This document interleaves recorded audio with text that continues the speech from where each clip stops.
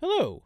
If you've ever worked with a large PowerPoint or Word document and needed to save all of the image files within the project for other uses, you know as well as I do that this can be a very tedious task.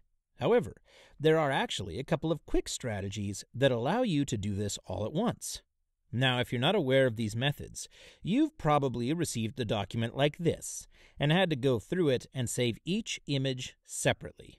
This is extremely inefficient, and while it certainly will eventually get the job done, I think you'll find that these methods offer you a much faster way to achieve the same results.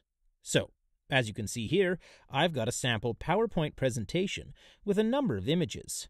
In order to save all of these images, I'm going to go to change the extension of the file name to .zip. Next, I'm going to navigate to the zip file, open it, and as you can see, I have all of the images that I was looking for.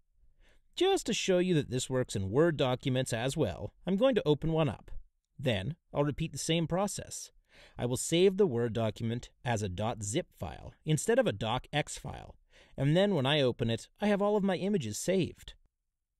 Another way to approach this same issue is to instead save the files as a web page. When you save the files as a web page, all of the image files will be placed inside a folder, making them easily accessible for whatever future use you may have for them. Hopefully you found these tips helpful. If you have any questions, just leave them in the comments section below.